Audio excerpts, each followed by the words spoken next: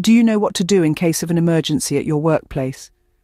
It's a question that hovers in the back of our minds, often neglected until the moment it becomes a reality. Today, we'll unravel the process of emergency evacuation, breaking it down into simple, actionable steps. Picture yourself at work, immersed in the day's tasks. Suddenly, the fire alarm sounds. This isn't a drill. What do you do?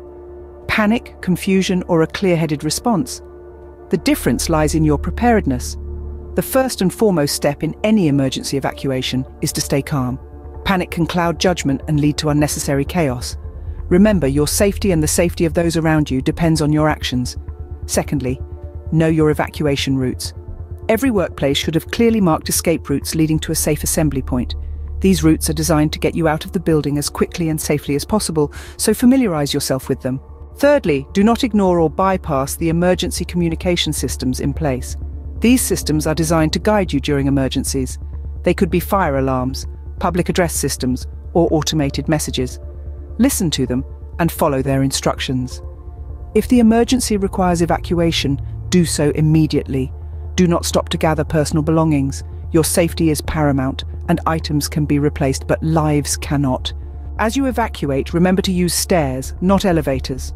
Elevators may malfunction during emergencies, trapping occupants inside. Stairs are generally safer and more reliable. Once outside, move to the designated assembly point. It's crucial to stay at the assembly point until an all-clear is given. This ensures everyone is accounted for and prevents unnecessary rescue attempts. In conclusion, the key to a successful emergency evacuation lies in calmness, knowledge of evacuation routes, adherence to communication systems, immediate response and safe assembly. In compliance with the Republic of Ireland legislation, employers are required to conduct regular emergency drills and provide adequate training to employees. Remember, emergencies are unpredictable. They can occur at any time without warning. Familiarizing yourself with these procedures can make the difference between safety and harm. So take a moment today and make sure you know what to do. Your safety could depend on it.